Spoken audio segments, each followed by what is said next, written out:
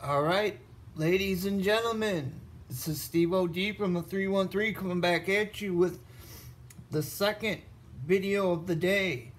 I had about a half an hour worth of stuff, and when I went to load it up, it said YouTube could only take 15-minute videos at the most. So if that one seems like it was jumping from it was I had a lot of detail and was doing my build so people could follow along without even looking in the direction book, or somebody that has never built one before could follow along with that video.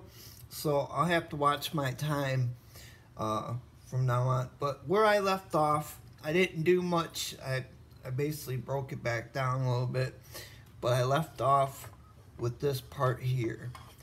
All I had done since then is you went on your parts tree.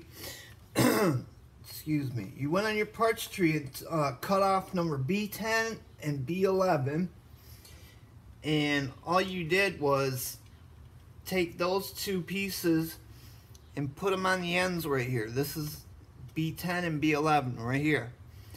You slid them in the bottom of the chassis like that. We had already pulled out our hardware, so we already had 6 screws waiting, and you put 2 in here, 1 there. There's 3. Same thing on the other side. There's 3. That's, well, actually, I'm sorry, you put the 2 and 2 for that, so we didn't get to this part yet. Then the next thing you want to do is grab your C1 and C2 off of your C tree, and all you do to that is slide it in the slot there and there, put 1 screw in here, 1 screw in there, and then maybe we had 8 screws last time, so but that's all you do to that. That's all. I'm not that much far ahead of the last video. So on to the next step, which is the shocks. I have everything pulled out already, but I'll read them off to you. You want the MD4 shocks by 2, which is the rear coil springs, and I believe they are, yeah, they're fatter. Also, you need 2 washers out of bag A. They are the 3mm washers, which are these small guys here. So where am I at? Where am I at? Right there. Need 2 of those. And then I put 2 in here. Also, from bag C, you're gonna need these 2 guys right here. Also from bag C, you're gonna need these 15mm nuts right there. Alright, and out of bag D, you need to get these 4 little brass pieces here. Alright, so now we can continue. Piece A1 and piece A7 and piece A6. So you go find that on the parts tree, which is probably on this one because it has the shock stuff on it, and it is letter A. B times 2. Yeah, there's 2 number A1s on here, so you want to get them both. And then we need A7, which is the shock body, which is going to be right here. Number A7, there's 2 of them. Clip them too. Alright, so we'll set them to the side. Then we have A6. Okay, so there's 2 of them, obviously. And you want to pop them off. Alright, so I believe we got all of what we need for right now. So we can put that parts tree back.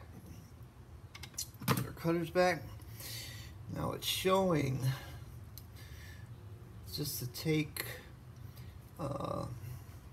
your long bolt here you're going to take your shock body here.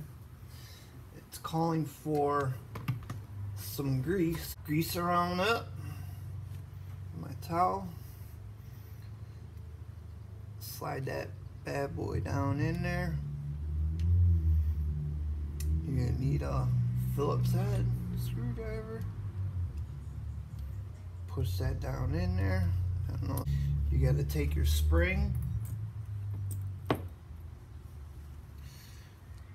Slide that over, or slide it till it stops there. I guess don't slide over on these ones.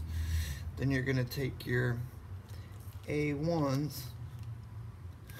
Which one were the A1s? They all look the same. Oh, okay. The A1s have the holes in the bottom. The other ones don't. So that's where your screw's gonna screw into. Don't try to cross thread it.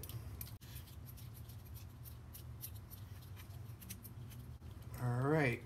Shows you could put the other bolt while you're doing this, I think, through it so it doesn't twist on you, but you can just hold it by your hand. But I don't want to keep going because I don't want to strip them out, so I'm just getting them pretty tight on there. And then boom, you take your A6 and push that bad boy down on there, and there you go. You got a shock. We just got to do the same thing for the next. Now this is where I can fast forward it, save some time. Grease, grease, grease, grease, grease. Grease, grease. Shock body. Wipe my fingers. Get it down in there. Grab my A1. My A1's, oh no, no. Check that out. I caught it. My spring and my A1. Oh, where'd my A1 go? No. Get back here, you little bastard. I probably already lost half my crowd already. But it's all good. This video will come in handy for someone in the future that wants to build one of these. Boom. We got another one. Okay, set them to the side. Now, we need one of these. You're gonna need one of your washers. Slide the washer over top. Now, it's showing a nut, but it didn't tell us to get a nut in the directions over here. But they say A5, so maybe A5 was something we were supposed to cut off on here. Okay, so they got some plastic nuts right here, which is weird. I've never seen the plastic nuts before. I don't know why they wouldn't just use regular nuts. So, or I'm sorry, there's two. I just cut an extra one off. We'll put that to the side. That's an A. So it's showing me the shock. It's showing me this with the washer through it. Then you're gonna need one of these spacers. Now, but what you gotta do is you get your screw, get your washer, put the washer on, and you want to grab one of these gold collars and you want to slide it in the top of the shock here. Then what you do is you come in from underneath and slide it up in there, then put your screw through, and then your plastic nut put on the other end, and then you can start to do it hand tight. But once you get it started, you can I'm grabbing another one. This one's jacked. You can use your little Tamiya wrench here and hold it. There we go. Now it's going. So once you get that little tricky thing in there, get it tightened up pretty good.